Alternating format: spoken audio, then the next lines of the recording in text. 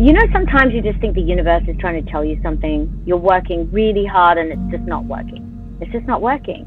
I got dropped by a label, an album got shelved, and I never really understood why, or it was never explained to me.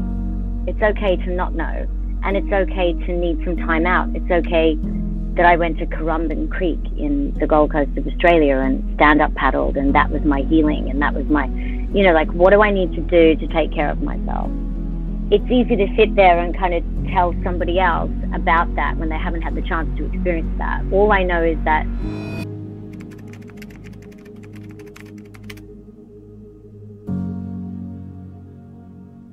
I want to get the quote right, just because you've been quite open about some of the periods you went through where you were working through different emotions, and I think it was during that time where you were putting out hit movies and hit albums, and you said during that period, for a part, I was successful, rich, and terribly unhappy. Can you tell us about the emotion you were feeling when you would have said a quote like that?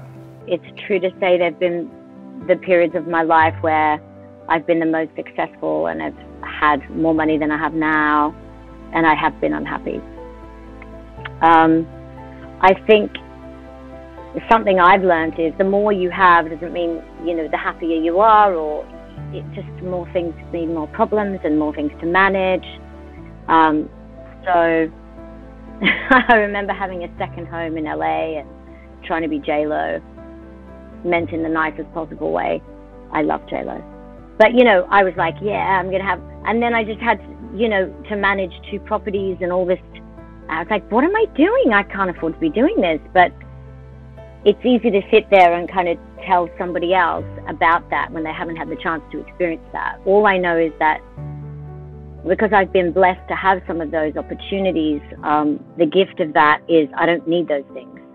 And living simply, there's a lot to be said for it. There's a lot to be said for it because it frees up a lot of space to do things that do make you happy. If you don't have that fire, nobody else is going to believe in you or buy into that either. And it's a difficult industry, so you have to also have a very thick skin. You have to be prepared for rejection, and you have to... This is why I always quote this book, The Surrender Experiment, because I think it's a really good one for viewing things that seem as seemingly disasters. And we all go through periods where these kind of things happen as opportunities. Like, okay, why would this be happening? What's on the other side of it? Instead of seeing it, I mean, I had writer's block. I'm a singer for more than 5 years. And for a while that swallowed me up. And I hid behind that and I did other things and I found ways around it. But then when I hit it head on and I found a way through it, I've written the best album of my career, in my opinion. And I've had the most fun. I've been in flow. It's like I can do no wrong. And I think a lot of what changed for me was how I felt about myself, the willingness to fail, the willingness to apply a discipline with something that you could say, oh, it's just creativity. And it's like, well, there's still a discipline. You have to show up. You have to be willing to write some bad songs to get the good song. And that's the part that the ego can't handle. That's the part where you're like, ah. So I cried a lot. We laughed at some of the bad songs, my managers and I.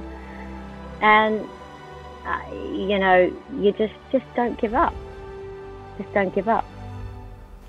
I wonder too about the pressure. I mean, you had a song early in your career that was just, I mean, it's iconic, extraordinary success.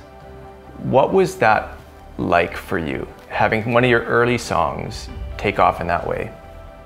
I was doing a lot of spiritual practice at that time of my life. Before that first album came out, I'd met a meditation master. So I had a lot of tools, you could say, and my perspective on who I am and what's important, being that I was famous young, and then, you know, dove deep into this Eastern philosophy and spirituality and meditation. So I had these really good tools for becoming mega famous again overnight with this song, which was, this is not me.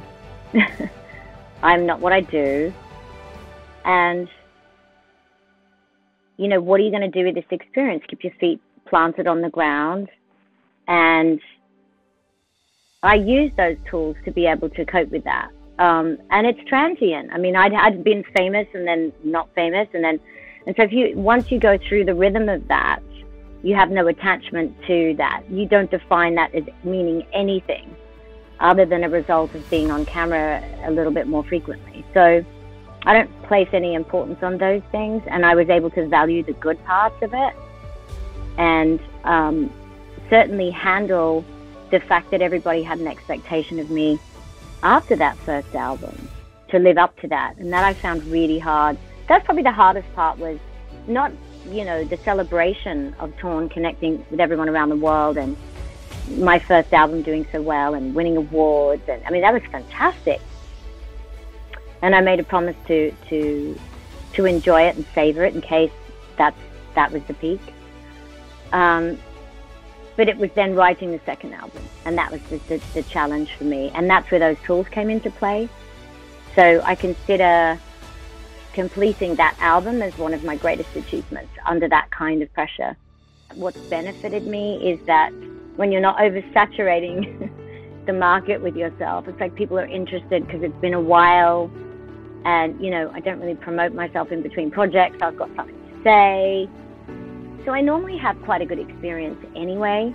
There was one album that got shelved and didn't get a proper release, and that's when my writer's block kicked in. But apart from that, I would say I think songwriting for that many years, there's a spontaneous wisdom that comes with trusting yourself. So when I go to a writing session, I don't turn up with homework, with like notes and song titles, and, you know, because I trust the process and it comes out of the ether. And what I do is I get into the energy of the person I'm working with and chat to them, get to know them, and have them get into my head. And the song usually just flies in when you do it that way, instead of like trying to fit a poem you wrote last night into this new environment that doesn't work over those chords, and it gets clunky. And I think I have more fun. I trust myself more.